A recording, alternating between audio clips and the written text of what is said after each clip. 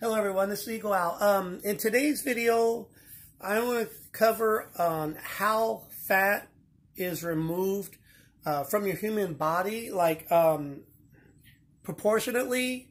There's a lot of misperceptions about how it gets removed from your body. I don't like where the camera is. Okay. I got an analogy that I came up with today that I think will be a perfect way for people to understand how fat gets removed from the human body when you're on a fat loss program. So basically, a lot of times people will say, I got a big old belly. I want to get this fat off of my belly. Like as if you can pick one part of your body and say, that's the fat I'm removing.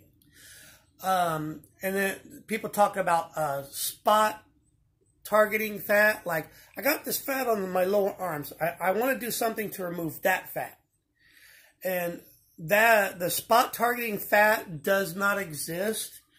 And people who, so-called experts that try to tell you that you can spot target specific parts of your body and just work on the fat in one part, they don't know what they're talking about. Run away from that channel. Go to someone who actually knows their stuff. And another thing is people think, let me do some sit-ups because I need to get rid of this belly. Maybe see my abs one day.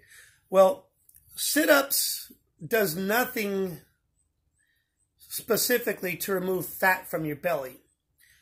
You are exercising a muscle, okay? You are burning a very small amount of calories.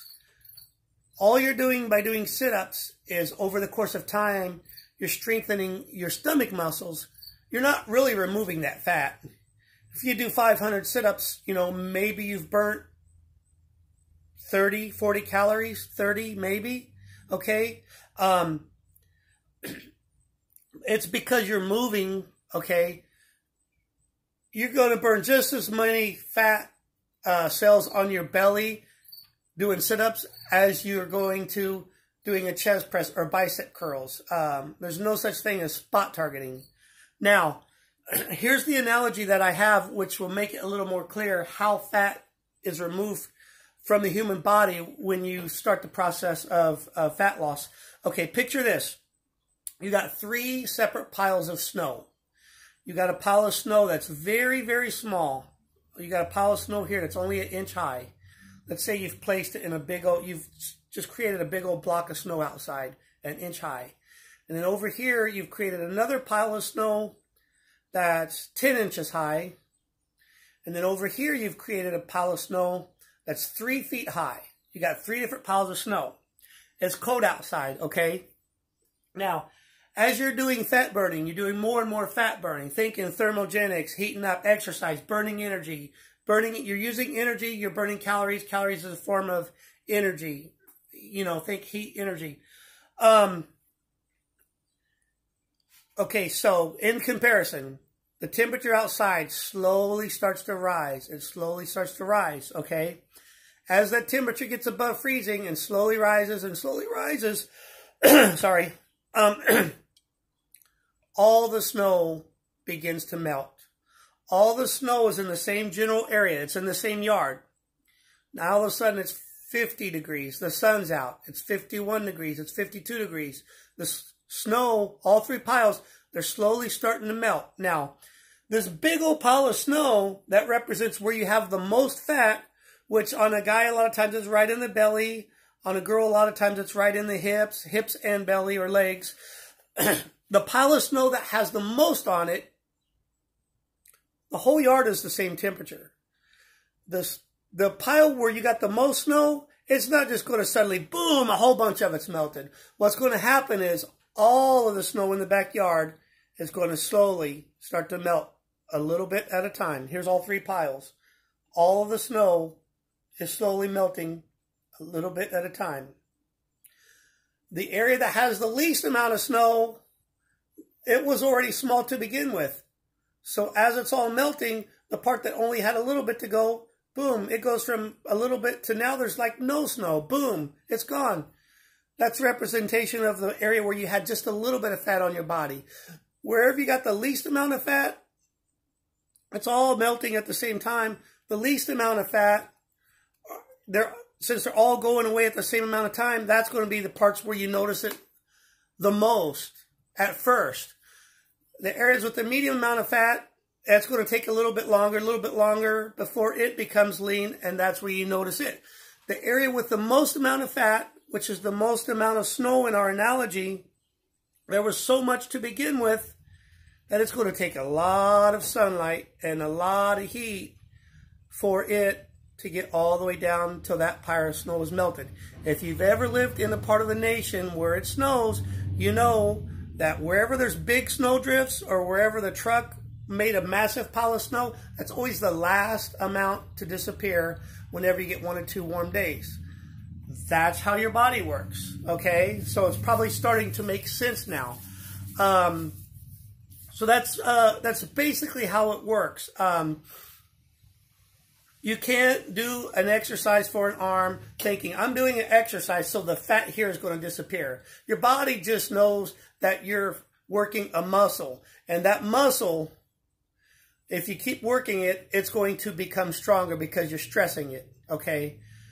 If I'm stressing this muscle again and again and again, and every time I do a whole bunch of tricep exercises, I've burned a total of 20 calories. My body in general knows it's burnt 25 calories, so it is going to act accordingly. How many calories did I burn during the course of a day? How many calories did I take in?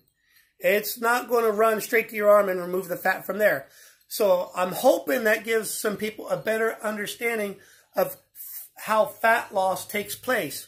Wherever you got the least amount of fat, that's where you're going to notice the first results of that area becoming leaner and looking better. Wherever you have the largest amount of fat, that is typically the last spot on your body to get all the way, remove that snow pile, to get it all the way down to where you want it to be. Another point I wanted to go over is this. Your body has an area where it feels the most comfortable, where it's balanced and where it's trying to get to for weight based on your bone structure, how big you are, your bone structure, how much muscle you got. The closer you are to where your body should be, if you're only 10, 15, 20 pounds overweight, it can often be taking a little bit more effort to lose a given amount of fat pounds because you're already kind of close to where you can be. So if this is any kind of motivation to people who are way overweight than what they want to be, the more pounds you got to lose, the quicker, the larger amount of pounds actually will come off of you in a given amount of time. Meaning, you take someone who's 200 pounds overweight, the amount of pounds that they lose weekly and monthly is drastically bigger than the amount of pounds someone who's a little bit overweight loses monthly or weekly. If you've only steadily gained, let's say, 20 pounds of extra weight, and now you're suddenly trying to remove that, you might go on a regimen and find that you're only losing about a pound a week, maybe 2. 1 to 2 pounds is common. So that 20 pounds of extra weight you got may be a good 10 or 12 weeks to remove it, and it's only 20 pounds. Now, if you're 300 pounds overweight, you're not losing 1 or 2 pounds a week. I've seen cases where a lot of people who are, 1, 2, 300 pounds overweight, they're dropping 10, 15 pounds, like 10 pounds every week. For the average person who's just standard overweight, the doctors and the experts will tell you it's healthy to lose 1 to 3 pounds a week, but you probably don't want to lose more. But this is dealing with someone who's like less than 50 pounds overweight. But like I said, if you are well overweight, like more than 100 pounds overweight, the more you have to lose, the more you will lose, like I'm reiterating, in a given amount of time. So that should be motivational. Because those people that only may have 10 or 20 pounds to lose, we're losing 1 pound here. And then days and days pass. And then later it's 1. We're not losing 5 and 10 pounds a week. But hopefully that gives a better understanding of how fat is reduced from the body. Don't listen to any fly-by-night influencer, fitness influencer online. There were people that got 1, 2, 3, 5 million followers. for some reason, maybe because they got the nice looks and maybe because their body is built good, but they barely even have a clue what they're talking about. And believe me, there's a number of them out there. But anyway, this is Eagle Owl. Thanks for watching. Hit the subscribe button. Have a good day. Stay motivated.